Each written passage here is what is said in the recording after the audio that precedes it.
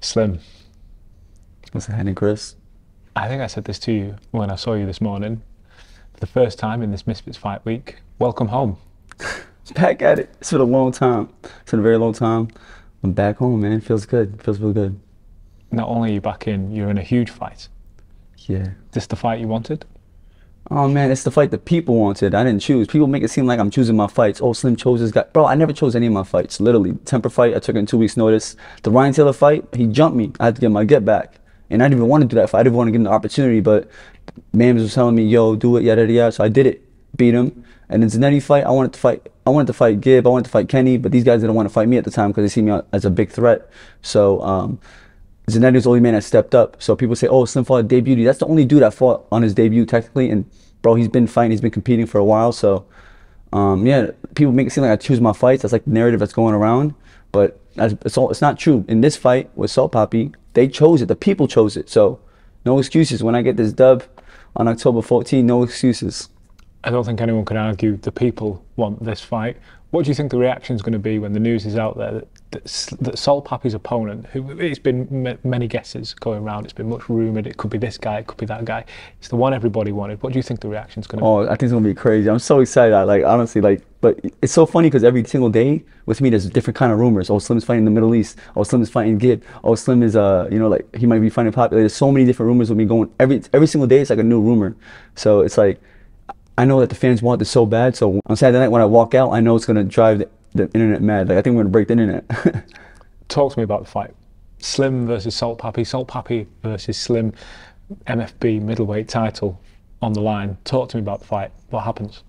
Hey, it's gonna be a crazy fight. Papi's my guy. You know, we actually celebrated our wins back in January on Misfits '04, and it's just so funny looking back at it now. Like now he's my rival for the Misfits middleweight title, and it's gonna be a good fight. I know that, but I feel like I'm in a whole different level right now. Like compared to the Slim everyone last saw. Like I took a little break because I want to focus on my craft, focus on my skill, and I focus on my flaws.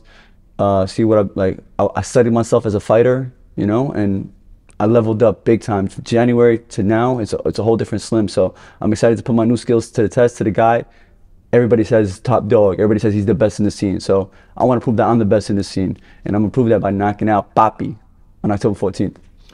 Your trajectory has been on an upward arc, if you like. That's what I mean, you say it yourself. You took these fights, like dangerous fights at short notice. You keep claiming W's.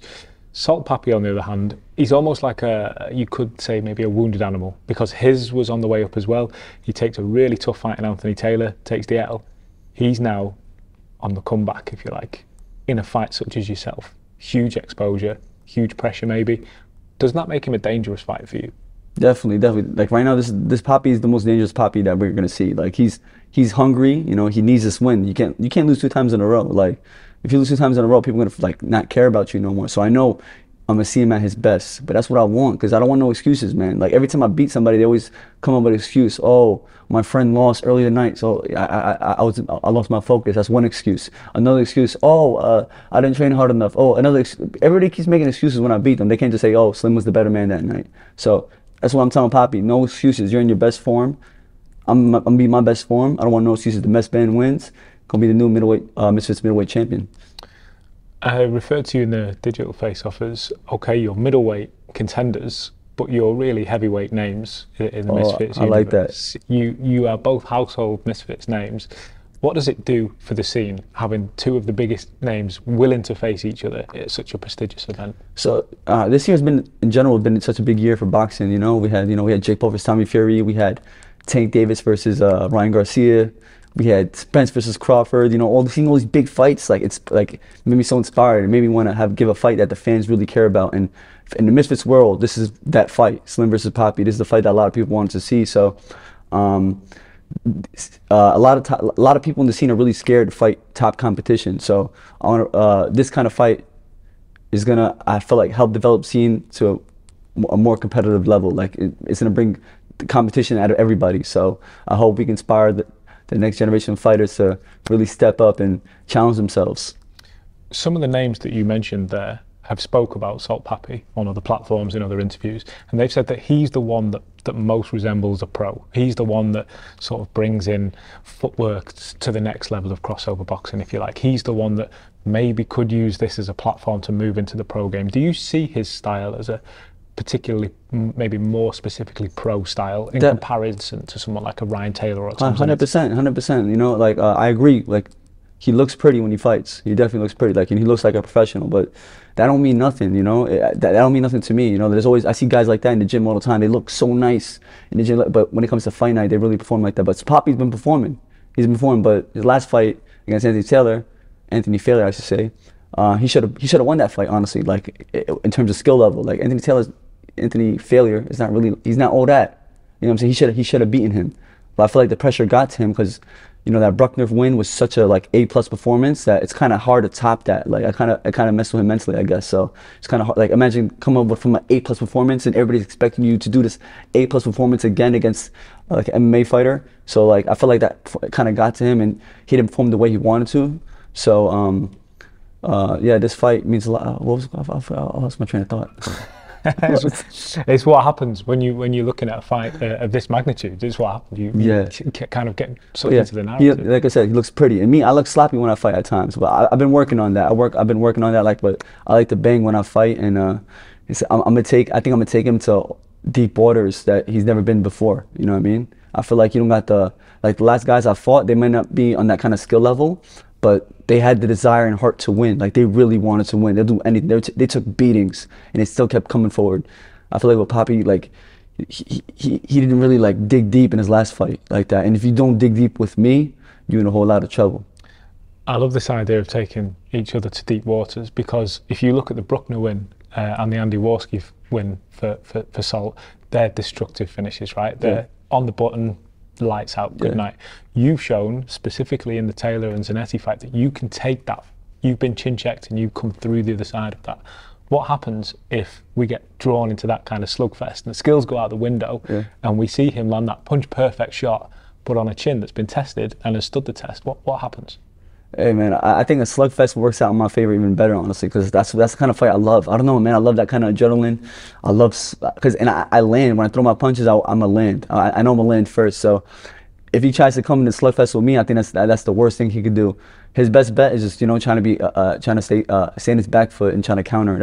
That's what he's best at. I don't think he's good on his front foot at all. Like, he can't come forward and fight aggressively at all. Whenever, like, the only time he fought aggressive in any of his fights was against Andy Warski, a guy that doesn't even know how to go like this. Like, he doesn't even know, literally, he doesn't know how to go like this.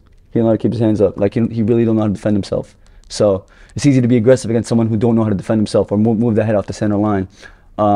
Against his first fight against Halal Ham, he was obviously outboxing him, but he didn't come forward at all. He wasn't coming forward. He was just waiting for Halal Ham to throw a punch, and he'll counter. That's all Salt Papi is good at. He's a very good counter puncher. But I don't see him.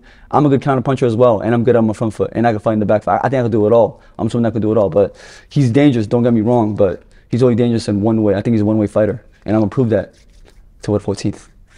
I like that. I like that you slipped the date in. You could slip the broadcaster in as well. Where does the winner go?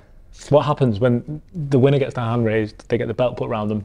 What does that do for them? The winner of this fight is going to, I think, reach superstardom. Like, this is the person who's going to be the man of Misfits, like, for the next year, I think, you know? So, because I don't think anybody's having a kind of fight at this caliber, especially in our division. You know, this is like we're two guys who, like, made names for ourselves out, like, in the Misfits world. Like, he had destructive wins, I had some great wins, and now we're coming together, meet in the middle. Like, there's also a good fight in Dean and Waleed, but Waleed didn't have any crazy wins in Misfits, you know what I'm saying? His only fight was against Dean, and that was a good fight.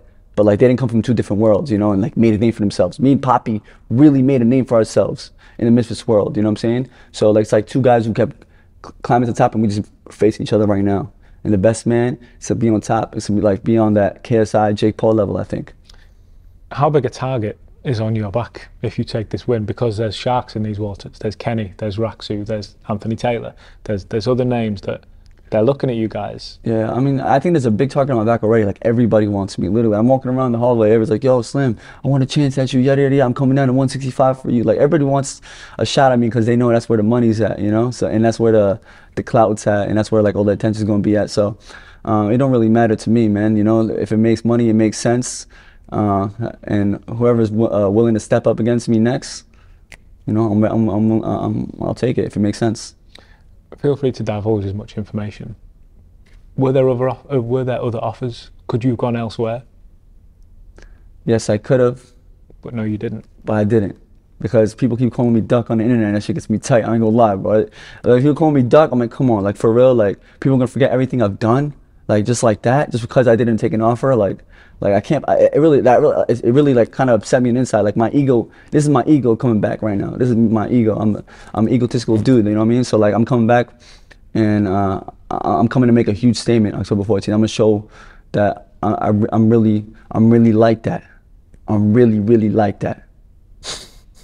October the 14th on the Zone pay-per-view. You have to separate that friendship. You have to pull it away. And that's my dog and everything. But inside that ring, I'm a hitman, son. I'm the hitman. I'm coming. They put a bag on his head. I'm coming to collect that money, baby. Let's go. We ready. One of you is going to be dancing after the final bell. And that's gonna be me. You know what I mean? I already got my dance moves ready and everything. Slim, we can't wait to see it. It's a huge card. It's a huge fight. It's a huge week. Yeah. We'll see you there.